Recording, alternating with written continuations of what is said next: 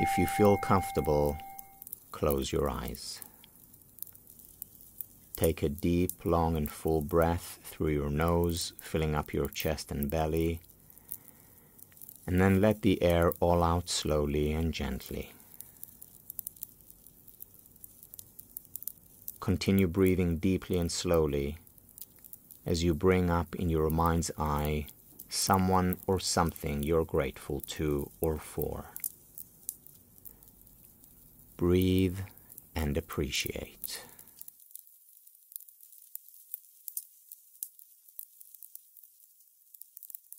In your imagination, see the person or thing in front of you and fill yourself up with feelings of gratitude and appreciation.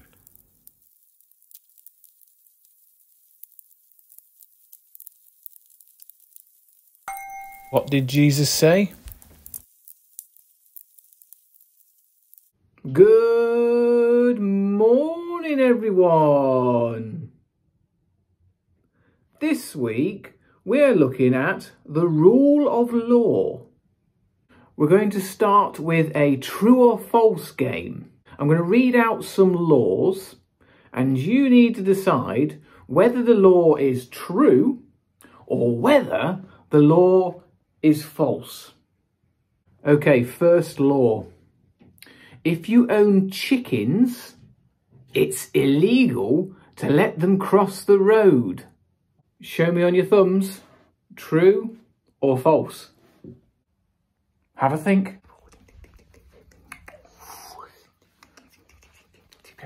For most of the world, that's false.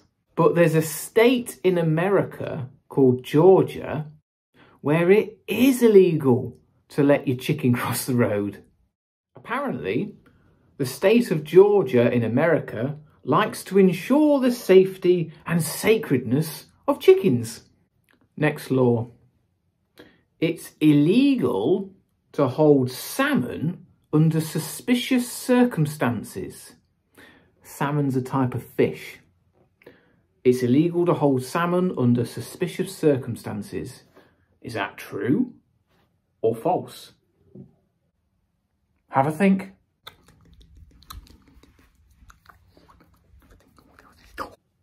It's true.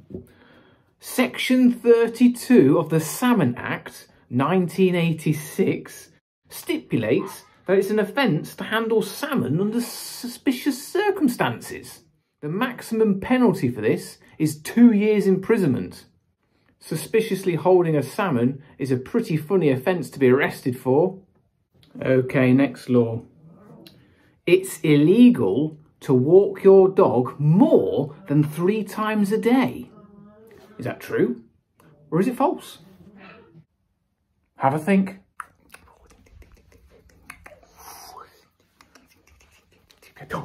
And that's false. In fact, there's a little area in Italy where by law you have to walk your dog at least 3 times a day. Okay, next law. It is illegal to wear a suit of armour in British Parliament. Is that true or is that false? Have a think.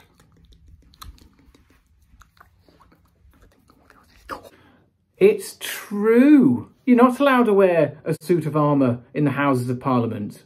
It's a law that dates back to 1313.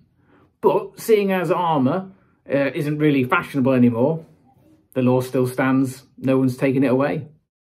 Okay, last one. You're not allowed by law to stick a stamp on an envelope upside down. Is that true or is it false? Have a think.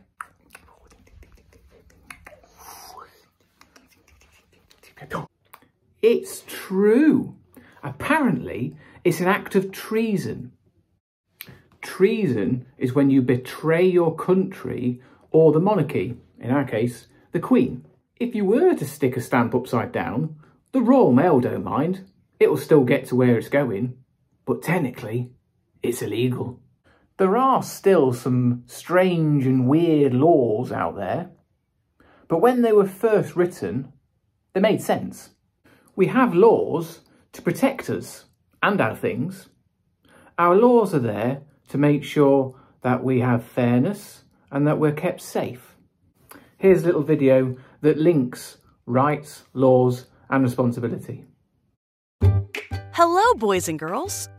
Today, we are going to talk about laws, rights, and responsibilities. Citizens have rights, or special things that people are allowed to do.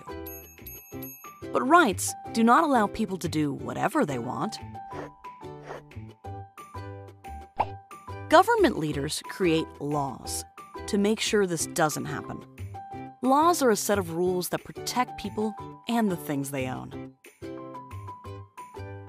In the United States of America, citizens have freedom of speech. People have the right to talk about important things and share their opinions. But they still have to obey the laws.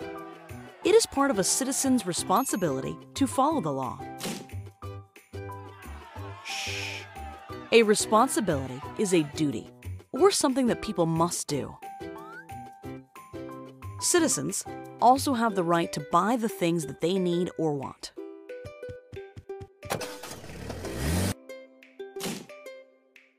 They cannot just take them. That is against the law. Laws help citizens live safely and fairly with one another.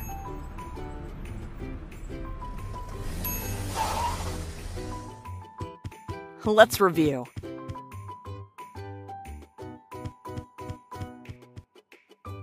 Rights are special things that citizens are allowed to do. Laws are a set of rules that protect people and the things they own. The government creates laws to make sure that people don't do whatever they want. This keeps citizens and their property safe. It is part of a citizen's responsibility to follow the law. A responsibility is a duty or something that people must do. Thanks for watching. Goodbye. Yesterday you heard from our sports ambassadors and they introduced to you how far it is that we've got to get moving in order to reach Tokyo. Here's a special message from Sam Ruddock. Hi everybody at Claypole, it's your Inspire Plus ambassador and Great Britain Paralympic track cyclist Sam Ruddock. How are you doing? 2 thumbs up, everyone good? It's good to see you all, I hope you're doing well. I have heard that you are taking part in the Get Set Travel to Tokyo Challenge, which means you are taking part in physical activity and all of the minutes that you do are being converted into miles so you can get to Tokyo before I can. Get there before me? So rude. You didn't even ask me first. No, you guys, you'll be great. You'll be fantastic. So get stuck in, get involved and see if you really can get to Tokyo before me. I've also heard you're taking the scenic route. You're going through America and through Australia to get to Japan, to get to Tokyo. Well, I wish you best of luck.